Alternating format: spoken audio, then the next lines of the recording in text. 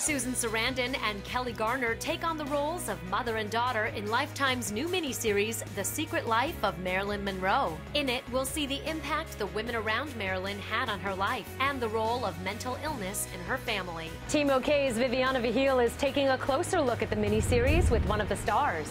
That's right. We love Marilyn Monroe, and we're with Jack Noseworthy, who's in the brand new Lifetime movie, The Secret Life of Marilyn Monroe. That's right. We want to know more about Marilyn's secret life. I'm here to tell you whatever you want.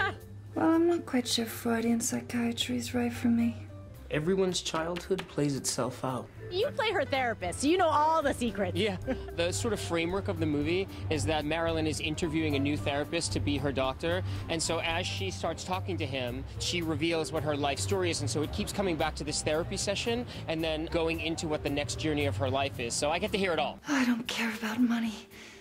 I just want to be wonderful. Now, it's got to be kind of intimidating for an actress like Kelly to take on a role so big like Marilyn. I mean, it's a tough one. How did she do? Oh my God, it's spectacular. You know, she really created something that was innately, it came from her, but then she created a full-fledged, real, you know, complicated woman. It's not a caricature. The great thing about this movie is that it really does reveal this intellectual, fully realized woman that we didn't see in the media. We just saw the beauty images in her movies, and we really see the backstory. We really see who she is. Jack Noseworthy, catch him in Lifetime's The Secret Life of Marilyn, May 30th and 31st on Lifetime. We love it.